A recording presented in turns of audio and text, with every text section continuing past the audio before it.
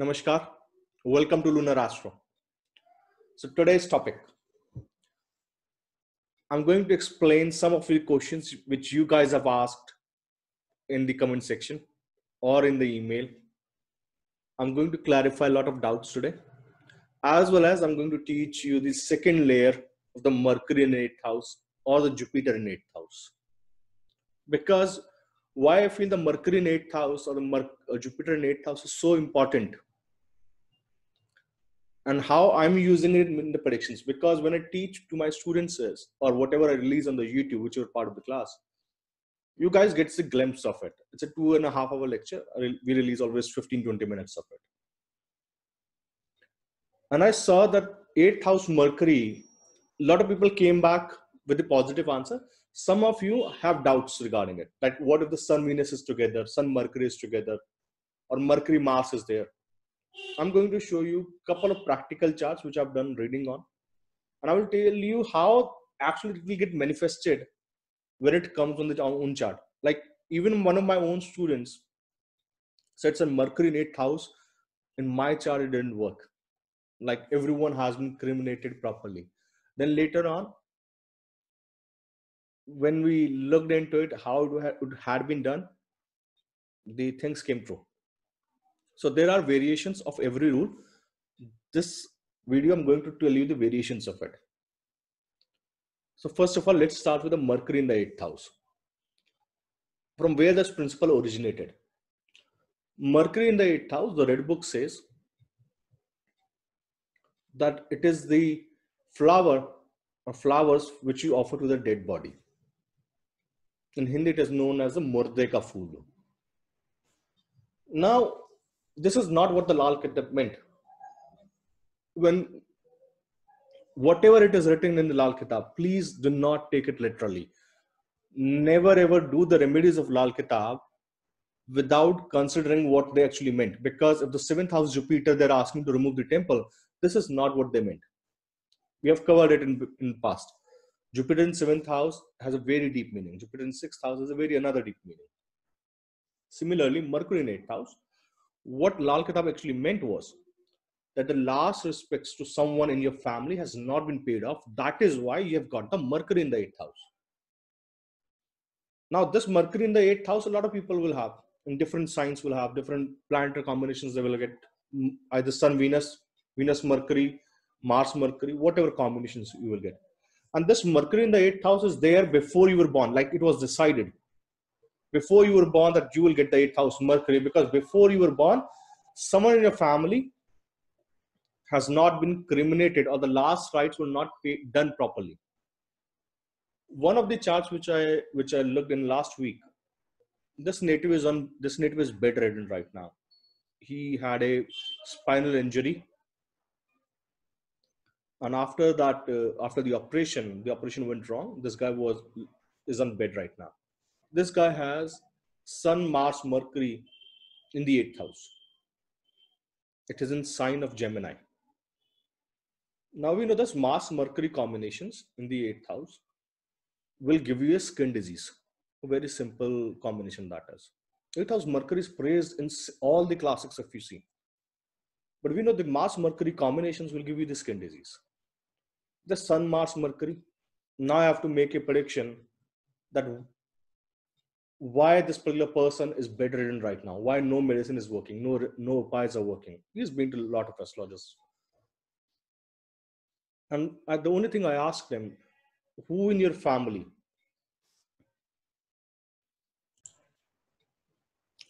So I asked this native, Sun, Mercury, Mars in 8th house. Sun is father, Mercury is brothers, father, siblings. Mercury, Mars is a disease, is a skin disease. I asked him, who in your family, or especially the father's family or father's siblings, has died after a skin disease and his last rites are not performed properly? Why 8th house is the last rites is because the 3rd house and 8th house, these are the two gateways you have in your chart. When Jupiter is in 8th house, Lal Kitab says this particular person will get the blessings from outside the world, because that's a gateway from where you get the blessings. But That's also represent curses as well. If you read it properly, it's a two sides of one coin. Now, if someone has to go out of the eighth house and there's a Sun, Mercury, Mars over there, if you're not helping that soul to go out properly, you're not paying your last respects, you're not performing all those rituals which has to be performed. That is why you got the Mercury in the eighth house. And what happened was in his family was that his father's brother, his uncle, that native got a skin disease so bad that the hospitals were not able to take it. The cremation ground refused to go near the body because of the disease was such infected. So what they did, they left that body, paid someone just to burn it. They never performed the last rites properly. When this has happened, Sun, Mercury, Mars in the eighth house. There are another techniques of the eighth house, but this is the one of the things which are in the pending karma part. You can predict a lot of other things from the eighth house. But see, if any one of you has a Mercury in the eighth house, only Mercury, not or any planet in the eighth house, use that signification. Make other combinations in the eighth house and see and predict that this is not why not, it has not happened. Like in this case, it was father's sibling died from the skin disease. Similarly, a native Aquarius ascendant, Rahu in fifth, sign of Gemini, Mercury in the eighth in the sign of Virgo. This native's grandfather, because now the Mercury is the fifth lord, fifth house represents your grandfather. This native's grandfather, out of 5 siblings, only 1 was present. Rest 4 were missing. In the funeral, in all those other rituals, only 1 person was present. 1 person did it somewhere outside the city, and after that, nothing was done. That is why this native when born with the Mercury 8th house. Now I've used as a 5th lord in this. I've used as a Karka in the last example. I've used as a lord in this example. You can use it both ways. A lady had a Jupiter, I think 2 days back, I was sitting in the office and somebody messaged on the office number that my kid has a Jupiter in the 8th house and the kid is mute. The kid is running the Jupiter Dasha right now. I gave her 6 predictions regarding the Jupiter in the 8th house. The sign of Virgo is also represents fighting. The sign of Jupiter was the second lord in his chart. There is a second lord in his chart which represents money. And then all other combinations when I see, I ask another prediction whether at a time of funeral during this particular time period, you can time things as well. That the fight between the siblings happened over who will spend the money on the last rites of this native. And yes, there always a fight between the siblings over this matter only. That who will spend money? Who will spend the money? Why should I spend the money on the last rites? A very big fight happens. See, I've used the sign of Virgo, fights. So depending on which particular sign it is there, because Lal Kitab or the Lal Kitab astrologers, let me say, are not using the sign qualities. You should use the sign qualities. You should make the sign of Aquarius is there and the Mercury is there, that there will be fight regarding the inheritance because it's a gain house going in the 11th. The gain house, number 11 is going in the 8th house. So fight regarding the inheritance or some tension regarding the inheritance might happen. Jupiter represents your holy waters. Jupiter represents Brahmin. Jupiter in the 8th house, and now it represents Gangajal. It means that during the last rites, if this is sign of Virgo, Jupiter is there during the last rites. The Brahmin has not been prayed properly. Nobody has done the final rites of flowing the ashes in the holy rivers. That has not been done. Or some other problem is there. Even some kind of a fight with the Brahmin might have happened because it's a sign of Virgo. So use signs. Signs are important along with the Karakatva of the planets. You're using the planet as a significator. You're using planet as a lords. But use the qualities of sign to make predictions that what has happened during the last rites. Now, based on that, make a remedy. Like if you have a Mercury Venus in the 8th house, we know Mercury Venus combinations will make clothes in sign of Virgo. In sign of Virgo, it's always make clothes or any kind of which is materialistic. 2, 6, 10 houses, they're very earthy components. You should feel it, right? If it's 159, donate the wood, because 159 are fiery signs, so you should give the fuel for the woods. If it's 3, 7, 11, we should do the mantra jap. If it's 4, 8, 12, we should do the tarpan kriyas for your ancestors or for someone whose last rites has not been performed properly. A biggest secret of the Jyotish. This, if you do this, all those remedies which you're doing, look at the qualities of the sign. 159 are the fiery signs, and they always represents future. You should donate something related to fire. But if it's an 8th house, you should donate it in the crimination ground, wood in the crimination ground. If it's a 3, 7, 11 sign, this is a Aries sign, so the mantra jap will be very beneficial. 2, 6, 10 are the materialistic things. So that's why in this native's case, sign of Aquarius rising in the ascendant, Virgo, Mercury, Venus in the 8th house. The remedy was donate, donate the sheets with whenever there's a dead body, people offer sheets as a respect, bed sheets as a respect to cover the body. I said donate it, but there should be flowers on those sheets. Donate it in the cremation ground to anyone or whoever works in the cremation ground. Go ahead and donate it. What is going to happen?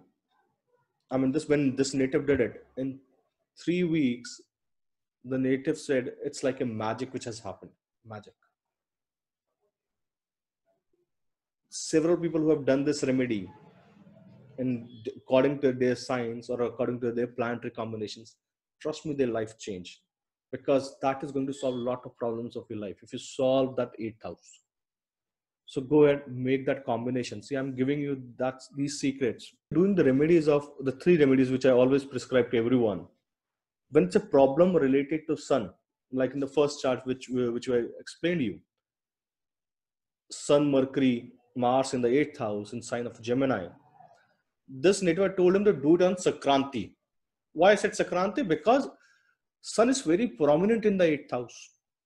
So any problems related to Sun, do it on Sakranti.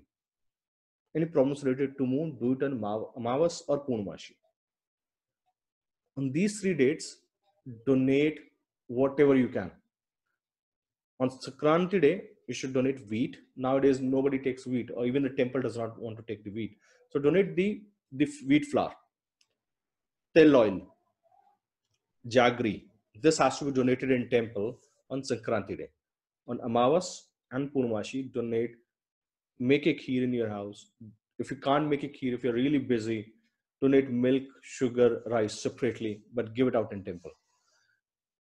During these 3 nights, light a lamp under a peepal tree in the temple, because what you're doing is you're providing way for your ancestors. You're providing light to your ancestors. You're providing whoever has not been fed properly in this lifetime or wherever in last rites, whatever mistake you have done, you're nullifying those mistakes.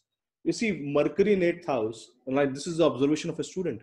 She said Mercury in the 8th house, these people talk a lot at the death ceremony. So this is a sin. When you are going in someone's death ceremony, and what you're doing is you're socializing over there, because Mercury is the 3rd house, natural planet for socialization. So what you're doing, you're going to this death ceremony, Mercury in the 8th house, and what you're doing, you're making contacts over there.